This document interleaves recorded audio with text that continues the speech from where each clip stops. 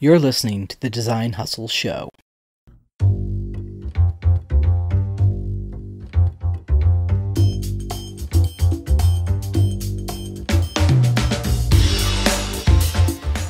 Hey there, it's Jeff from DPI Graphics. I'm your host for the Design Hustle Show.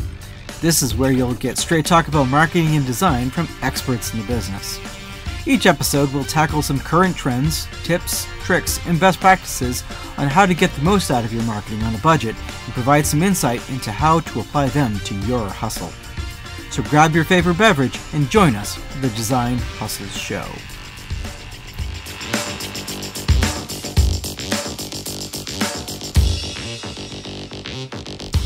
Episode 2, Season 2 of the Design Hustle Show is about knowing when to start your own freelance gig.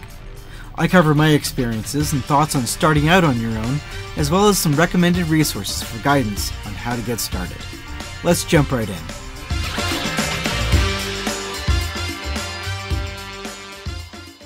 So today's episode is about when to know when to go out on your own freelance gig or something on that idea.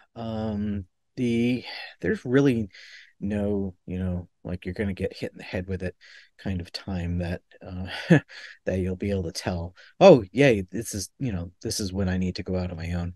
However, there are some signs, from my experience. So I graduated college in 1996.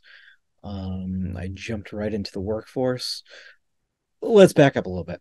So when I first went to art school in 1992, orientation, the first day there, they were just kind of like, trying to scare you into being like, oh, you don't belong here kind of thing.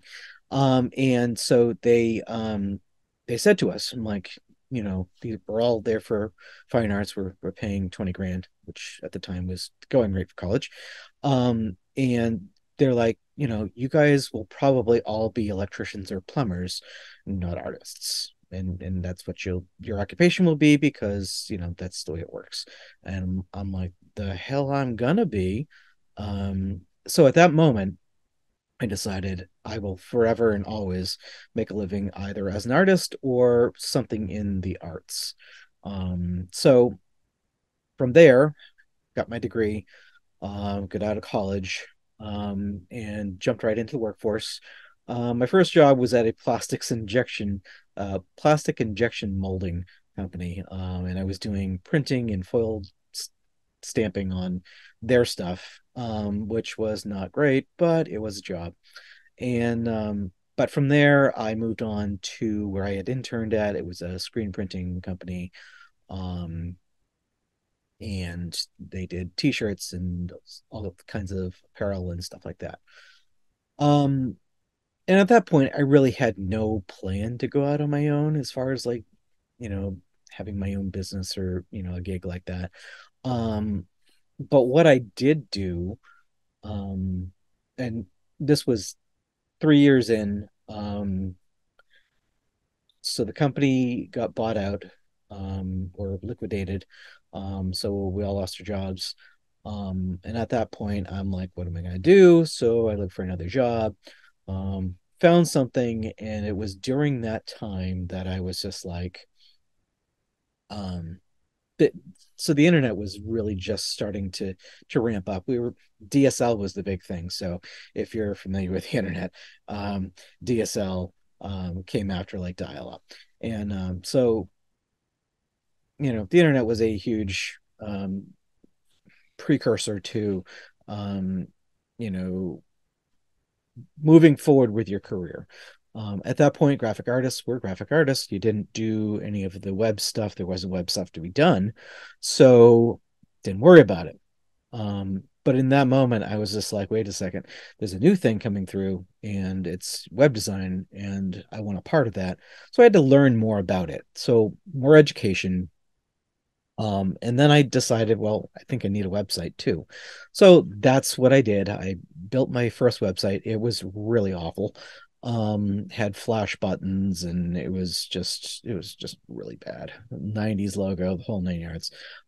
So I did that, and I once again got laid off just before 9/11, in 2001. and didn't know what to do with myself at that point. I had my website, but I thought about, well, how do I go about doing freelance and that kind of thing.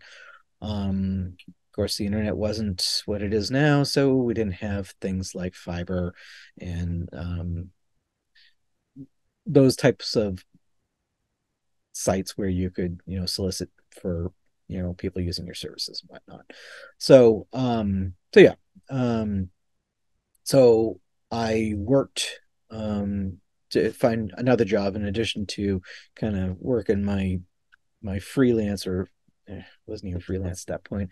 It was more fine art. I was doing fine art as well. So it, a lot of different things going on. But as I went along, job after job, I had, let's see, I had 6 layoffs in 15 years. And that's all from design jobs, production artist, graphic artist, designer, for one reason or another, whether it was the company went out of business, or they were downsizing, like two newspapers that were downsizing, and so lost my job twice to newspaper. Um, you know, a Ponzi scheme for one of the places that I worked at. It was not the place I worked at, but one of their customers was kind of screwing them, and thus everybody else. So, what am I getting at? I am getting at the fact that as I went along over the course of my now almost 30-year career, I have had my design business, my freelance gig, as the thing I fall back on. And it's great for additional income. When did I know when to start that? I didn't. I luckily I had the foresight to, kind of get things in motion back when freelancing was kind of new, as far as like design is concerned.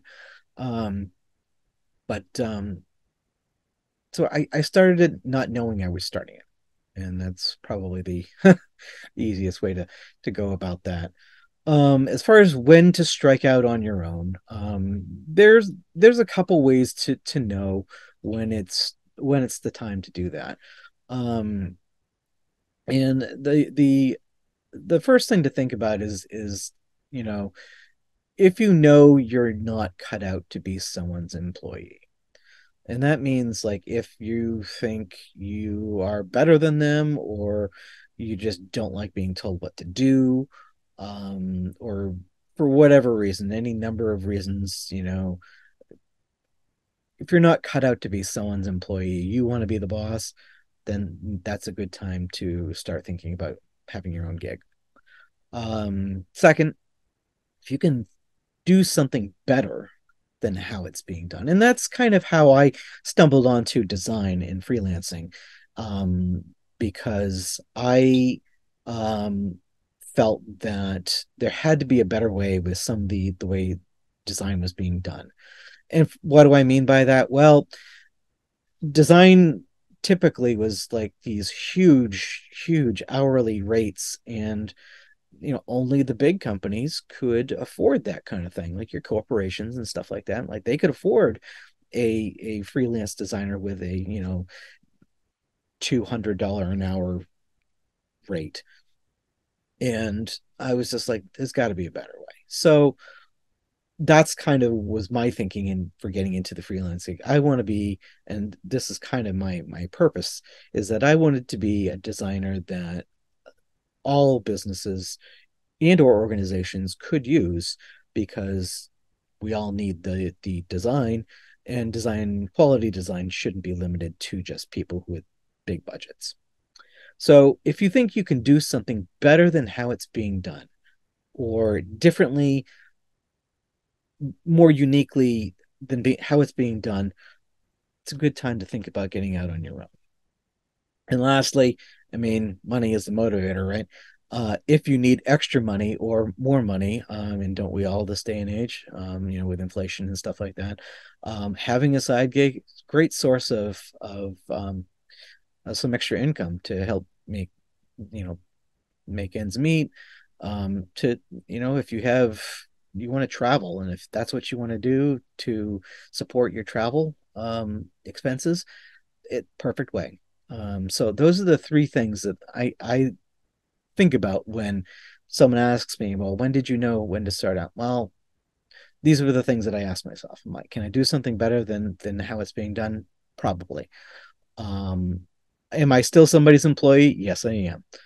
I hustle and I hustle. I've been hustling for years. Um, but I'm also um, my own boss. So not quite as big a deal for me. And always the extra income is fantastic.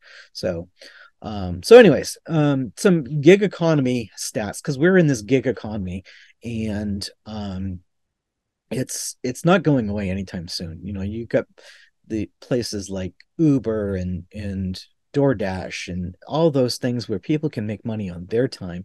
They don't have to be chained to a desk for 8 hours.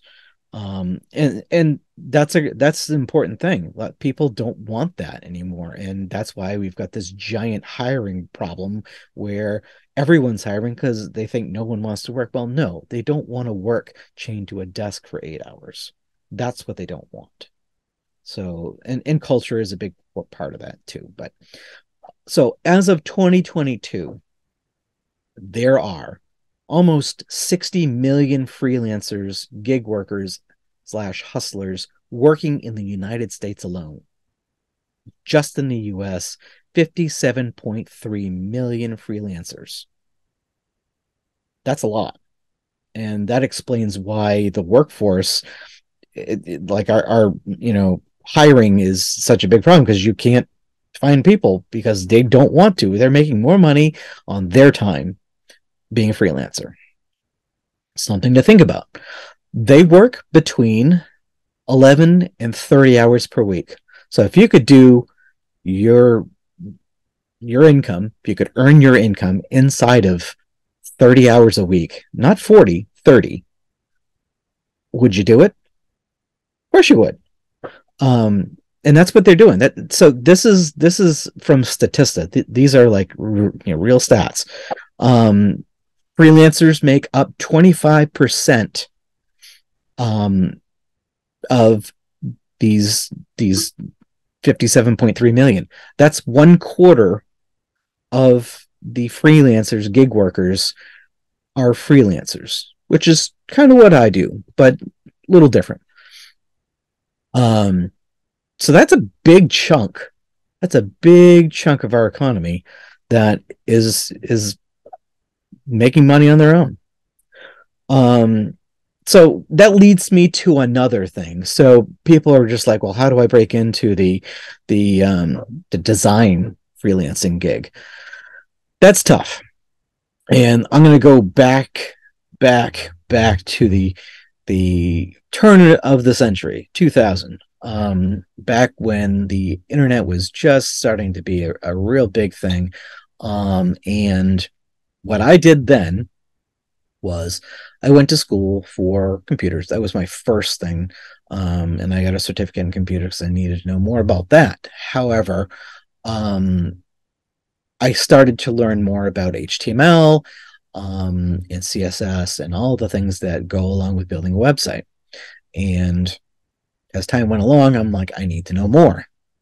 So I got a second degree in web development and built on what I already knew, and I continued to hone my skills. So what am I getting at? Instead of just being a graphic designer, fine artist, whatever you want to, however you want to label yourself, you need to differentiate yourself from the rest of the crowd. I was a graphic designer by trade. That was where most of my experience was. But then I became a web designer also. So I started doing websites. And that, when I looked for jobs as a graphic designer and they saw, oh, wait, he has design experience also, they were like, yeah, this seems like a great idea. You're multifaceted, you can do lots of things. Um, so it makes you more marketable. So if you want to break into that design gig economy, don't just do one thing well. All right. Do your graphic design, yes. Learn some web design. Learn how to apply design to the web and all those things. That will help out you getting started. And if you're like a web designer and you want to break into the design thing, vice versa. You just kind of work on your design skills and take a course, whatever you need to do. But those are your go tos. That's how you start that. Um, get a website and not Behance. Um, you can get a domain very cheaply on like GoDaddy and things like that.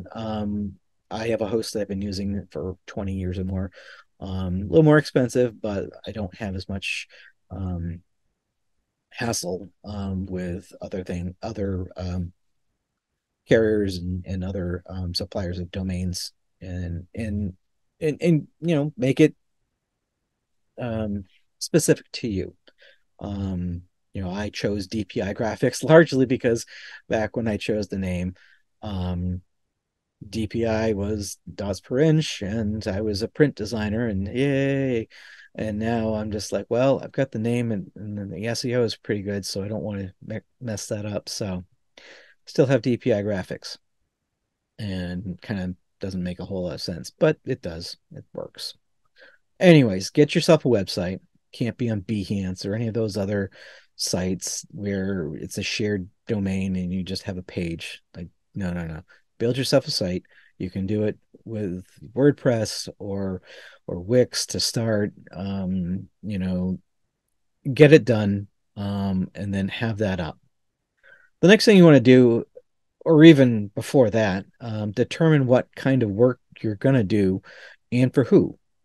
Um, Find your niche. And you would think, well, I want to work with everybody. I'm like, well, that was my mistake. I wanted to work with everybody. I wanted to work with the big guys. I want to work with little guys. I wanted to work with individuals. I wanted to work with everybody. Part of the problem with that is that you end up not having specific experience with any one of those things. And sometimes you take jobs just to say you did something for the experience and stuff like that. And not a good scene. Like, what you really need to do is do your research, determine what you want to do and for who. Whether it's small businesses exclusively, or you just want to work with nonprofits or entrepreneurs and startups, pick one. Pick an industry. Like if you say, I really want to help out the healthcare industry with, building websites about, hiring or whatever, like pick one and stick with it. And then from there, you've got your niche. And then from there, build your website around that. Other things you want to think about doing are how you're going to charge, what you're going to charge. I personally don't believe in hourly rates. Hourly rates are kind of the uh, it's a tough way to get into using them because you know, a project can take forever, and then by the end of it, if you've got like 60, 70, 80 hours in, and you've got, you didn't charge enough for your hourly rate, say you're only doing 40 to $50 an hour, like, yeah, it's still a chunk of change, but could you be charging more? Probably. So what I do currently, I do have an hourly rate. I don't use it very much. What I do currently is I charge by the project. I have set pricing for projects, and I will do individual quotes for custom work and things like that. But I have a set list of custom of pricing for design websites and things like that, as long as they're within the scope of um, what that pricing structure you know entails. Um, But what I'm going to think about moving to is value-based pricing. And that's an interesting concept because rather than charging by a project on a set flat rate, which you can get burned on very easily, especially if you do more work than what was scoped out because of scope creep and all that great stuff. Same thing with hourly rate. Um, sometimes you can if you don't do a lot of hours, if you do something in less time, you're bound by that hourly rate, and you can kind of get screwed, even though what you did is the same as what you would have done. Like the end product is the same, and that's important to think about. I'm like, the client really only cares about the end product. They don't care about how many hours you put in, or the this, that, or the other thing that you did to to do the job. They care about the end product. Does it work? Is it what they wanted? And that's what they're paying for. They're not paying for your hours. They're paying for the product. What value-based pricing says, and it takes a little bit more time to implement, but it has a lot of merit. So when you were working, when you first meeting with a new client, and they have their list of demands, but they have their what they need. You listen very closely, and some of the questions before you even get to price, because that'll be one of the first questions they ask. Before you even get to price, you want to find out what they expect out of whatever it is you're getting. Like if it's a brochure, if it's a sales proposal thing, a website, you name it, whatever it is you're building, ask them what they intend to get. And usually, if it's not a tangible number, like I want $1 million in sales, okay, great.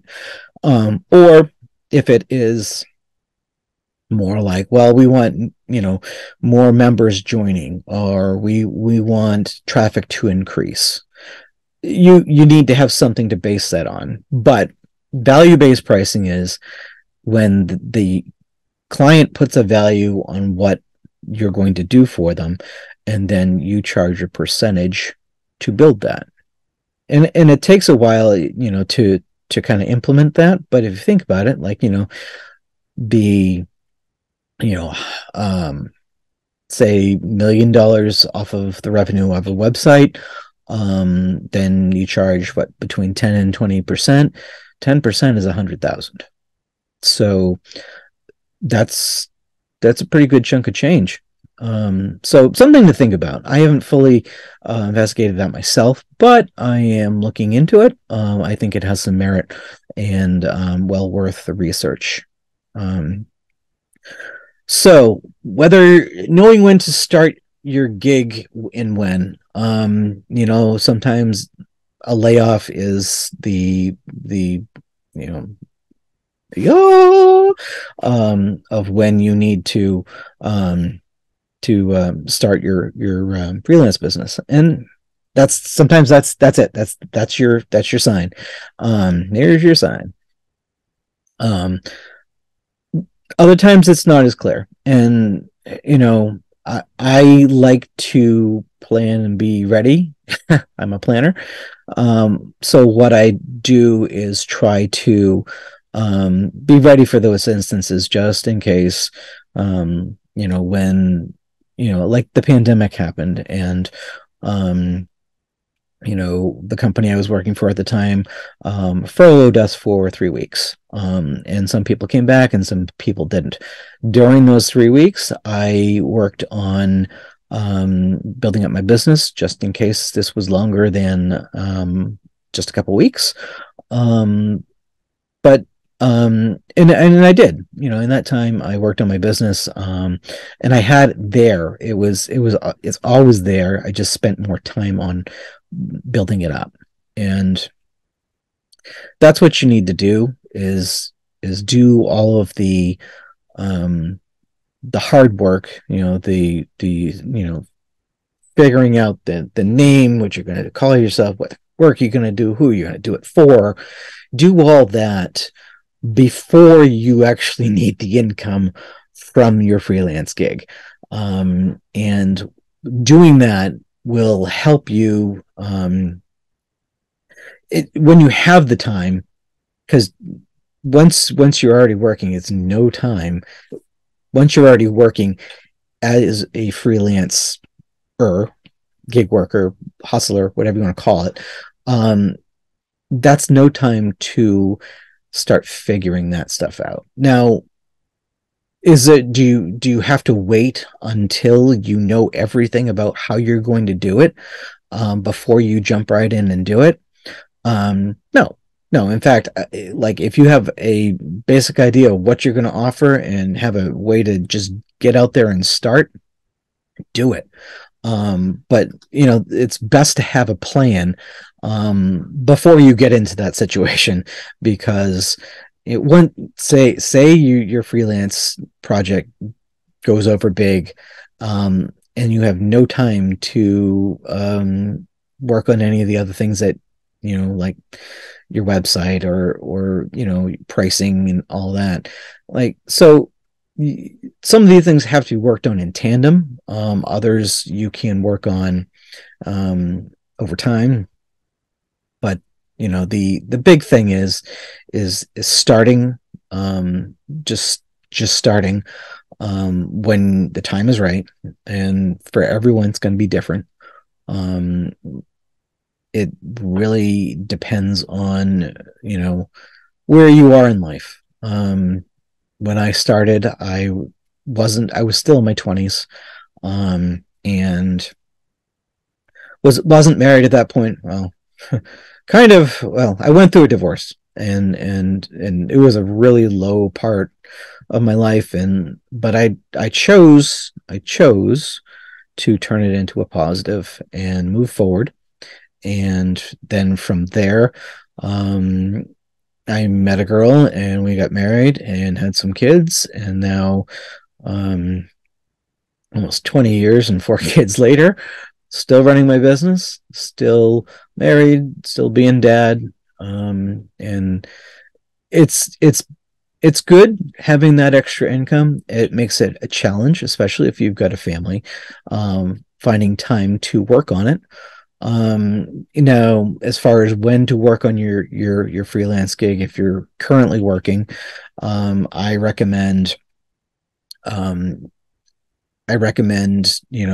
finding a time that isn't being utilized by family time or spouse time. A lot of people swear by get up early in the morning, get up an hour earlier. Was a book called Miracle Morning by Hal Elrod. No, that's not right. Anyways, Miracle Morning, and there are a bunch of activities to do that hour before you get up, before everything else, and it's supposed to energize you and get you ready for your day. And for a while, I did that. If you're not a morning person, then it's tough.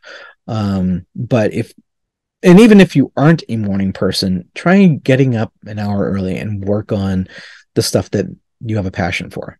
It does make a difference, and you'd be amazed at how much you can accomplish and how much your day gets better from there. There's that sense of accomplishment. There's that sense of I'm doing something with my life and moving it forward. Even if you're just getting ready and going to your day job, just that hour earlier, that hour to work on your passion is important. So, and if mornings don't work for you, find a time, even 30 minutes, 30 minutes a week, an hour a week is best, but 30 minutes a day, an hour a day if you can do it. That's really the important part. Now, what do you do with that time? Couple theories I kind of subscribe to are the focusing on one thing. Now, if you're focusing on building your website, do activities to move that forward. So if it's writing the content for your website, if it's writing that out, all right, get that done. If it's finding imagery, get that done. Like, do things towards a certain goal rather than like, all right, I need a logo and I need a website and I need this and I need that. Focus on one thing, get that one thing done, move on to the next. The focusing on the one thing really is about, completion and moving forward rather than moving on a bunch of things and only making a little bit of progress on any of them. So do that. And what else? Focusing on the one thing. There's a great book called The One Thing. Great book, and it goes through all of the, how do I do that? What do I do? And that kind of thing. And in addition to all this, and if you have any spare time beyond that, I recommend reading. And in the Miracle Morning, reading is a part of the activities that they suggest there. But in the interest of reading, I've read a lot of stuff lately that I just whatever I can get my hands on. John Acuff has a great book, two great books. But one book is called Start. The other is called Quitter. Now, Quitter is not what you think it is, and I'm not going to spoil it for you. But it's both are great books. Both are available on Amazon. You can follow him on LinkedIn. Great book. He's got some great points, and he's like us. Like, he's a guy that started out, as a freelancer, and it just, his story is great, and I highly recommend it. Other books I've read, 7 Habits of Highly Successful People. That's a good one. I read a lot of industry stuff with regard to websites, website building, some leadership stuff. Good to Great, that's by Jim Collins. That's another good one. Anything by Simon Sinek is good. Start with Why. Start with Why is a very good book to lean into if you're getting into the freelance world. There's Eaters Eat Last, another good one. So find some of these books, and they will help put you in the right perspective by telling you, like, all right, this is how you need to be, this is what you need to focus on. And focusing is, in general, is kind of where you need to, where you need to be. So that's about the most I can say about knowing when to start a freelance gig. My kids, like, God bless them, like, they're like, I want to have a business. I'm like, okay. So this is a little bit off the beaten path here, but we're gonna go there. So my kids, one of them she's just going to be turning 12, and she's wanted to start a business and producing stickers and whatnot. So the other night I sat down with her. I'm like, all right, you need to figure out what your, who, what, where, when, how, why. And so we went through that, and I think it probably overwhelmed her a little bit, but she's one that likes likes to plan, likes to come up with things. So she's got a goal for what she's saving money for. But that's what I recommended to her. Like, you got to figure out you got to figure out when do you need the money by. You got to figure out who you're doing it for. You're going to be the one doing the work, but who are you doing this for? Why? Why are you doing this? Why now? What's the point? And where? How are you going to sell this? Or not so much where, but where are you going to sell this? Is it on your website? If you're going to do it in person, or how are you going to do this? And then how ultimately, like, the nuts and bolts, how it's going to be done. So, and she seemed to be okay with it. She wrote it all down, so we'll find out later. But those are the kinds of things that I recommend even to my kids. That, when they say, all right, I want to do this, I'm like, okay, let's back up a little bit. So if you're thinking about starting out on your own, great. I highly recommend it, especially for you folks who are getting out of college, getting into the industry that way. Very, very important to set up a personal brand, which is another topic for another time. But Dave Gerhardt, another book, Founder Brand, is a great book to get to read about creating a personal brand, and that is important for you as an artist, for anyone really.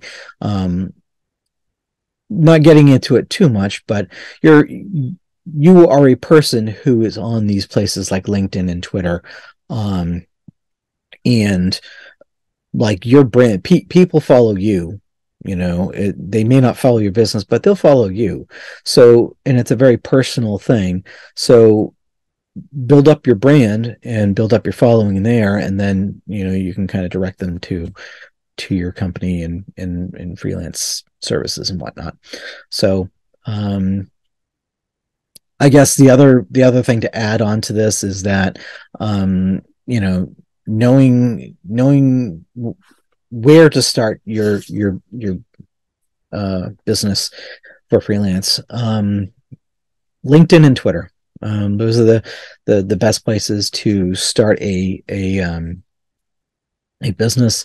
LinkedIn, obviously, because it's a business platform, and you want to create connections business wise. That's the place to do it.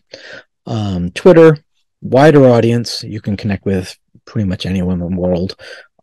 Feedback is almost instantaneous.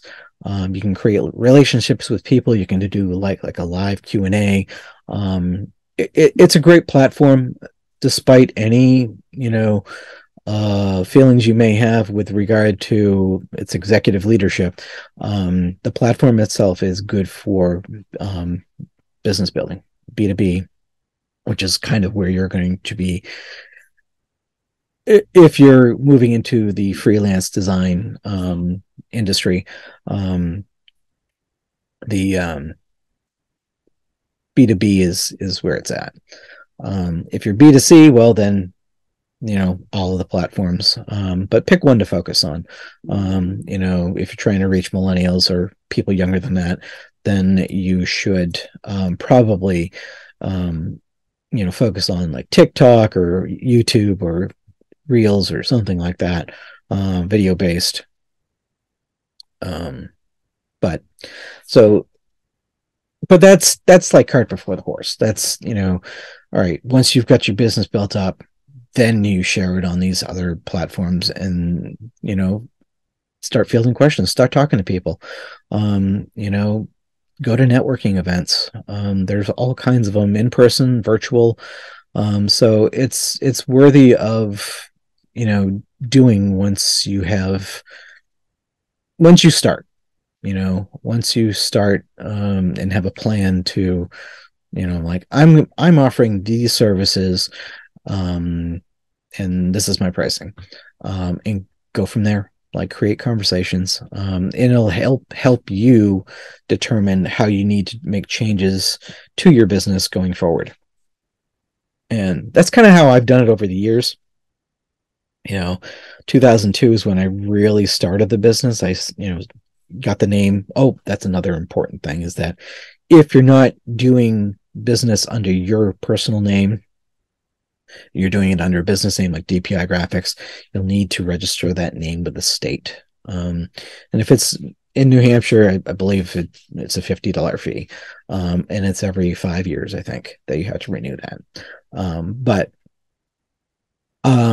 it's always nice if you do something like that where you have a name, in the event that it does get to be a bigger thing than just you. Someday maybe it is a bigger thing than just you, and that would be great, right? So that's kind of what I'm recommending. Um, there's not a whole lot more to it than that, other than to do your research, make sure that your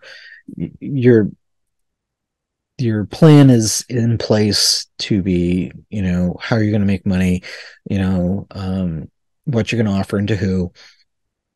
Um, it's there's a lot going on there, and there's a whole lot of websites out there that'll help you along. The books I've mentioned are great for helping with that stuff also. Um, and yeah, if you want to reach out to me anytime, I would love to give you my knowledge on the freelance gig and that kind of thing. You can reach out to me at jbrown@dpigraphics.net. And yeah, I'll take your questions and see what I can do to help out. And so that's it. That's what I've got for you. So what I've been doing with all of my guests that I have on the Design Hustle show, I've been asking them what their favorite lunch spot is. And I do have a favorite lunch spot. Is the Kelly Street Bakery in Manchester. It's on the west side, and they have the best meatloaf sandwich in the world. Their bread is homemade, like everything is homemade and delicious, and even the store smells fantastic. So Kelly Street Bakery in Manchester, New Hampshire, and that's it. All right, we will catch you next time. Thank you for tuning in.